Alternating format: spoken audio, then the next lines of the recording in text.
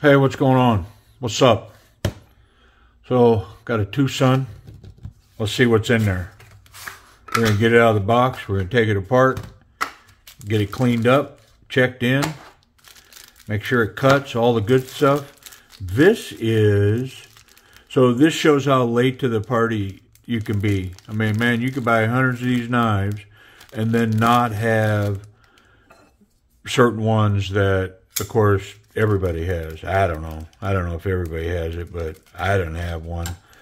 And so it's another good example. This one is a good example too, that if you're just patient, you know, I don't watch eBay for these all the time, but you know, I'll get a bone or something, and I'll get to looking. I'll go, hey, I wonder what's going on with DWin and TWOSUN, and then I'll get looking for them. And lo and behold, there will be some knives from a year ago or more that that I wanted to buy, or you know, I thought, hey, that's pretty cool, or the community thought it was a good knife, and I just didn't find it at a price point that I thought was right, and so I never pulled the trigger on it. Well, then I come back, I don't know, recently I've been looking, so I have boxes and boxes of TWOSUNs to check in. And these are all over the last couple of months. I just, you know, I'm running around on eBay, and I throw in bids at everything. And I win some and I lose some. I lose more than I win. But so yeah, I never got one of these in the past. So I thought, man, here's an opportunity to get one. I'm going to go ahead and get it. And so let's fire that thing and see what's up. Nice little detent on it. Kind of snapped out of my finger. It's not really drop shut. Yeah, it's got a good detent.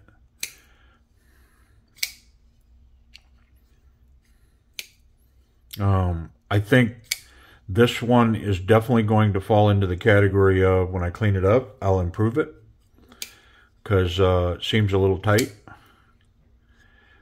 It could all be in the detent, but one of the things that I noticed right away is that this doesn't have too much pressure on it. So sometimes you can get a knife where the lock bar, the arm, is too tight, and that's not the case on this knife. So the detent could be really deep, that's causing that, but I think I can improve it.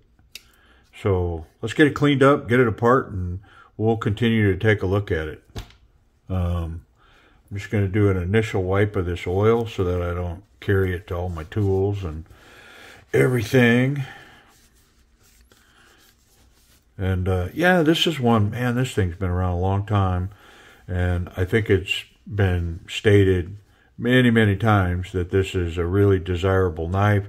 That titanium feels really nice.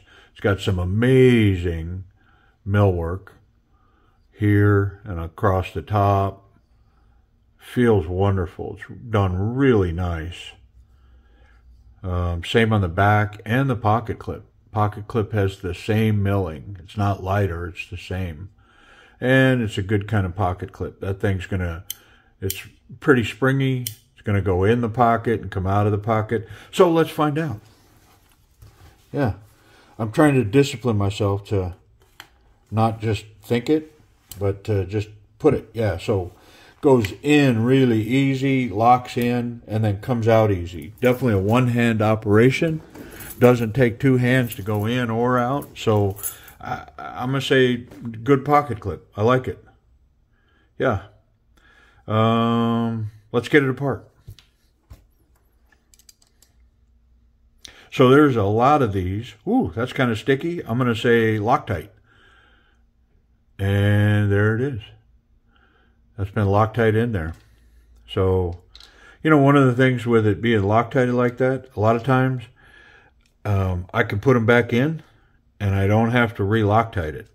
There's enough Loctite in there that you can feel that there's tension on the screws. And it's not going to have any issues of backing out or not locking in the position that it needs to be in.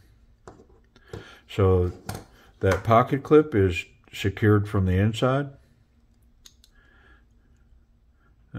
Yeah. Let's get the pressure off the detent. How about that? That might help this to pop apart. And the pivot screw come out. It's got internal stop pins. It's kind of nice, built into the blade. Got both my bearings falling out. Nice little washer. Another one. You know, this is another knife that I've gotten recently that, I mean, by and large, looking at this thing, it's clean. Yeah. I mean, maybe somebody got tired of watching videos of knife guys cleaning knives when they take them apart.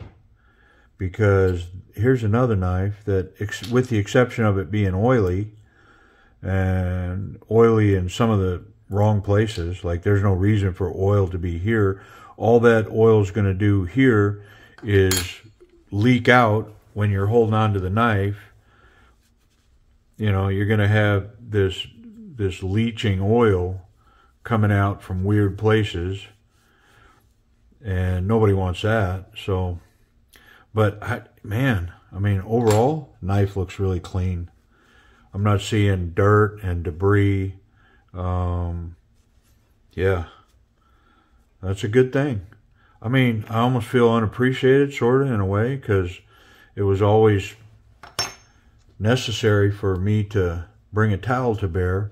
And honestly, last few TWOSUN knives, I really it don't need to be cleaned. It just needs to have some of this oil removed. It's a little over oiled, but you know, it's not something to complain about, I don't think. I'd rather have it oily than not oiled, I guess. Man, maybe just oiled right would be good. How about that? Maybe I should add that.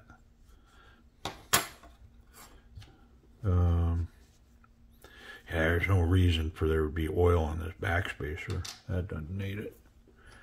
Catch this pivot pin. So, I mean, with how clean everything is, I'm not sure that I'm going to make a market improvement here. And that detent is tough. Now, would I jump right in and try to tune that detent? Probably not. I'll probably just put the knife somewhere where it's going to get some use. Not in my pocket, but, you know, on my desk or something. I might put it there so when I'm sitting there, I can run the knife through its paces and try to get it right. Let's get it back together. Got that captured pivot pin. Start there. That backspacer in. That didn't seem right. Yeah, there we go. Better. Let's see. Oil, little oil. Get some on the titanium there. Encourage this to rotate smoothly. Get a bearing. A little more oily stuff.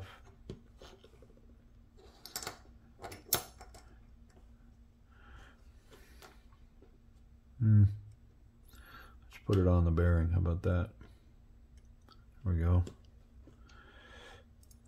Almost home. Dang it. Alright, let's see if I can pop that out and hold my position, catch my missing part, and resume. Sometimes not. Yeah, got it. How about it?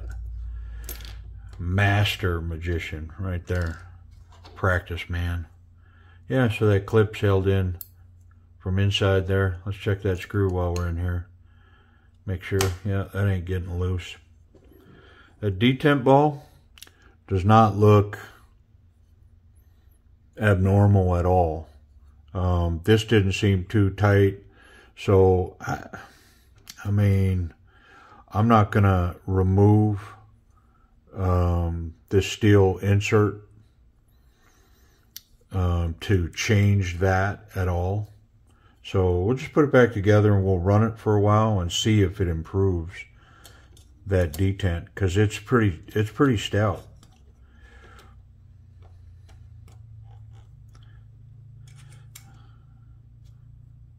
And I'm pretty sure this is going to hold. I'm not going to need to put new Loctite on it.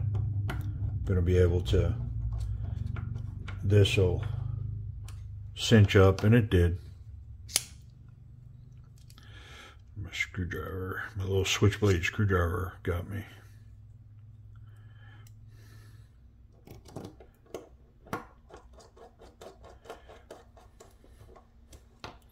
Last screw.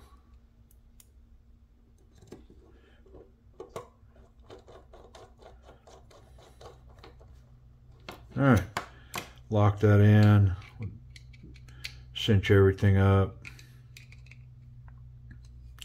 and then I'll run that out, and then that seemed about normal there.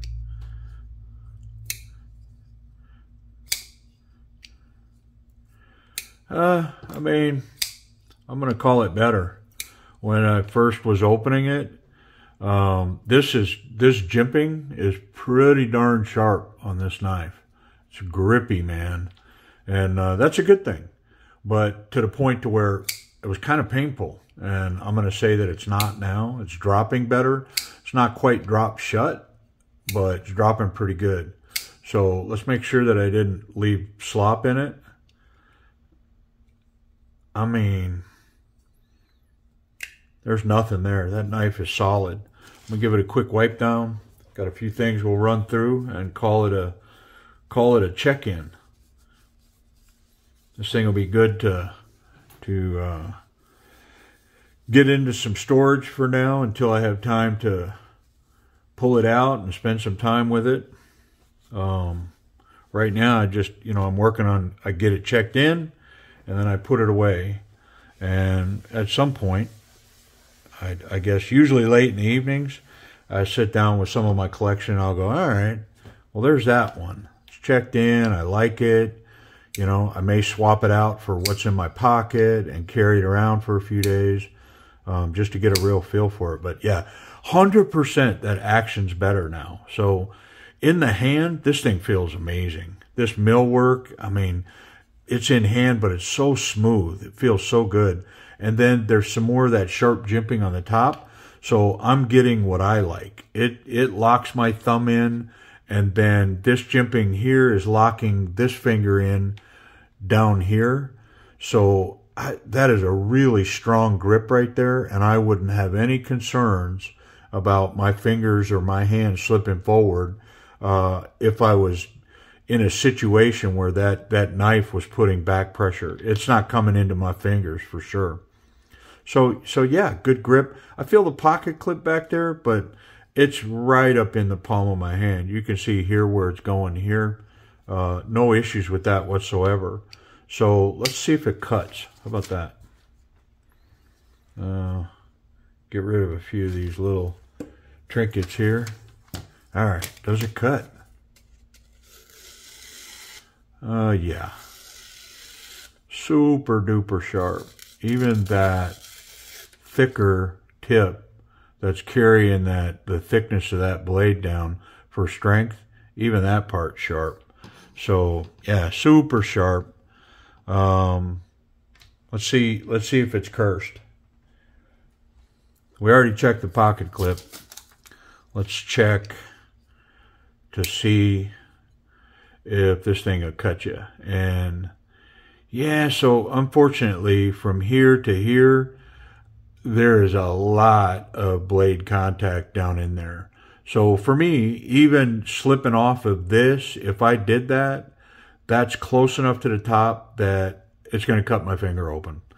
So this blade, to me, is exposed. It's a design flaw, and this one could get you. I'm not saying it's gonna, and I'm going to add what I add to every knife that has this that I like. It's going to go in my pocket. I am not going to not put this in my pocket because of that. But man, if I grab this wrong or put my finger in there, 100% that's going to cut me. Because as soon as I breach that opening, I feel that blade. And I can feel it really strongly to about right there. You know, down below right there, it's kind of out of reach. All right, so it's got, for me, it's got one of the two curses. Yeah, I mean, I can touch this here, and hey man, the right situation, grabbing it right, it's in my pocket, and my finger comes down in there, I'm getting that. So, yeah, bummer, but I'm going to have to say this one's double cursed. Yeah, like, because you can get blade contact here, and I said it in another video. To me, it's no different than just carrying a straight blade without a sheath in your pocket. I mean, you know it's in there. If you're careful, you can maybe maneuver around it and not contact that. But if for whatever reason you were to contact that blade, you're going to get cut. And this one, man, these are painful. I mean, if you get down in there, it'll grab me every time. So, yeah, this one's got it two ways. I'm kind of surprised that I didn't know that after, I don't know, seeing people digging this knife so much. But is it still going to go in my pocket? Yeah. Yeah, it's pretty cool. Great size, fits in the hand well. I can even get that forward position. Yeah, it's a great little pocket knife. And so, I don't think I said it, but this is, maybe I did say it. It's a TS196, and this one's in M390. So, TS196, Maswa Mokhtar, in M390 steel. And great action. Cool knife. I like it. I just wish they wouldn't, man. I mean, golly, if I could, not have that and not have this knife would be wonderful. Unfortunately, it's just a good knife. And, well, or you know what it is?